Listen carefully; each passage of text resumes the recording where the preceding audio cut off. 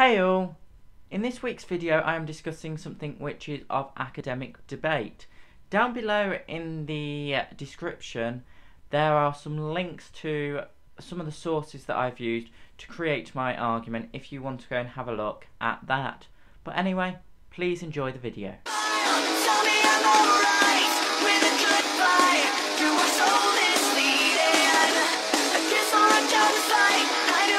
The chances are, if you are watching this video, you have played some sort of city building game, such as SimCity or City Skylines. The objective in this game is to basically build a city, and it's very much down to your own ideas. But you would have noticed, especially if you're from Europe rather than North America, that there are some very heavy restrictions, and these restrictions are called zoning. The restrictions in the game, for instance, will be mainly industrial, commercial and residential. So why do these zones exist? Zoning is probably a word, if you have played these games, that you have came across before. It is used to decide the type of building that you will be able to go in that specific section of a city and its basic purpose. The idea of zoning is to present policies. It's not really a legal concept but a policy concept, and it is on how a building can be constructed and how it can be used when it's in a certain area. For instance, traditionally a warehouse would be in an industrial zone, and the reason for this is because a warehouse is mainly of an industrial concept, and you wouldn't really want to find a warehouse in a residential zone, because people would not want to necessarily live by a warehouse. This is very much an American concept, with the Europe traditionally not having such stringent, or if at all, any zoning systems. In the UK, for instance, there are rules which may specify how you use the land. They are provided in law, but it's more based on the individual title in registered land rather than overall restrictions on an area. The first city that properly introduced zoning was New York in 1915, becoming the first comprehensive zoning ordinance city. Inspiration came surprisingly from Europe, in particular the UK, with the garden city concept that was starting to spring about, and other things such as Metroland.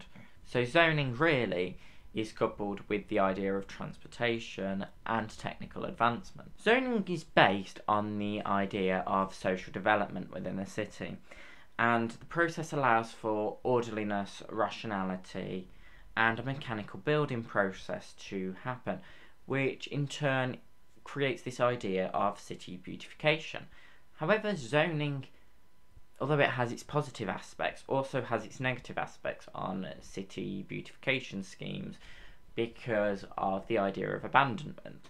For instance, in the Lower East Side of New York and in Greenpoint, again in New York, where there is systematic abandonment, and because you've got certain type of use buildings such as commercial buildings in the Lower East Side and you've got industrial buildings in Greenpoint, you can't really do anything about them because the industry, for instance, in Greenpoint has moved to New Jersey, and all you're left with is industrial buildings, and no one really wants to take part of them, apart from residents want to take part of them, but you can't have residents in an industrial zone because of how strict zoning is in America.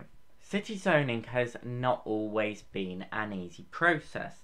For instance, in New Haven, Connecticut, where there was a movement known as the City Practical Movement, which started in 1907 and resulted in many resignations on the city board because of the dispopularity of the movement, because they couldn't really get it going.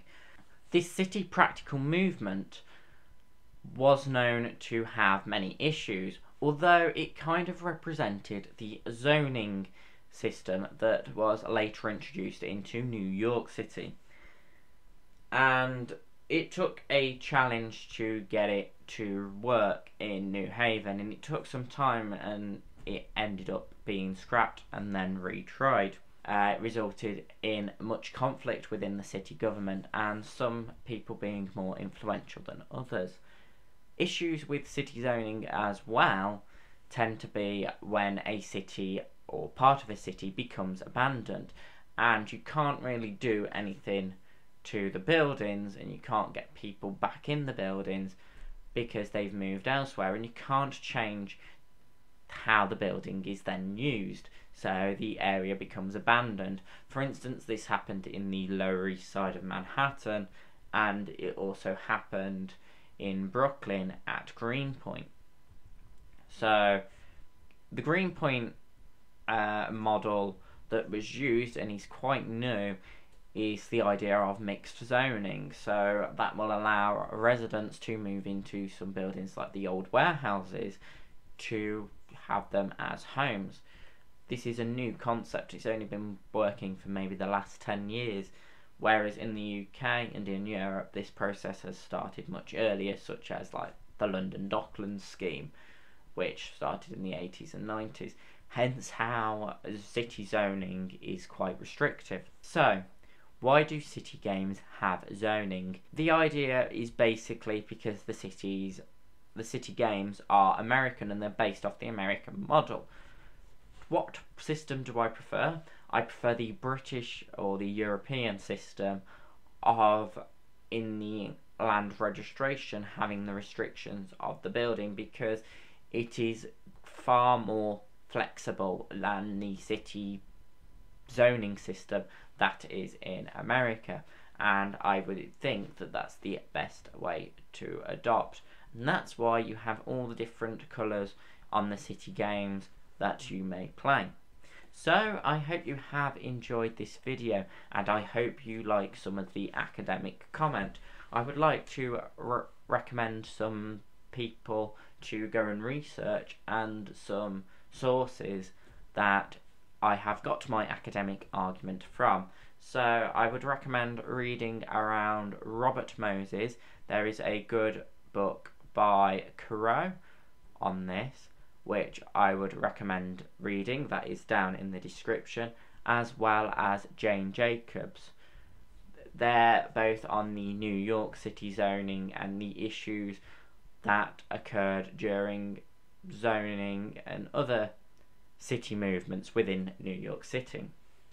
There are some of the journals as well that I used are down below in the description. And finally, one book I would like to recommend is The City in American History by Blake McKelvey. Though it's an old book, I would really recommend reading this if you are into the differences between European and American cities, and how the American city has developed in such a way that is so different to their European counterparts. The book is relatively cheap. You can pick it up normally for a couple of quid on eBay, maybe about $5. So I really do recommend reading that if you can get a chance. Finally, I hope you have enjoyed this academic style of video. It's something I would like to introduce more of, but it will be on a basis of when I have time, because it's very difficult to get out academic videos and do all the research. If you have enjoyed this academic video, please give me a like down below, because it really does help and it shows the support that people are giving towards my YouTube channel. Again, if you have some points that you'd like to put across about how cities have changed and how zoning really works, you can leave a comment. And if you are maybe wanting to present your own argument, please do leave the sources of your argument down below, because it does help me and it helps other people, and it's great so that you can look into different things and come with your own views. Finally, if you are new to my channel, please make sure you subscribe by pressing that subscribe button down below, and hit the bell notification button. You can also follow me on Twitter and Snapchat, they're right next to me now. And there are 2 videos at the end. One is last week's video, well, from 3 weeks ago, because I have been off with flu. and there is also a recommended video for you. I hope to see you next week at 4 PM on Friday with a much more vloggy video. Look forward to seeing that, and I'll see you all soon. Goodbye. Why don't you click subscribe? Make sure you check out last week's video. Why not follow me on Twitter or Snapchat?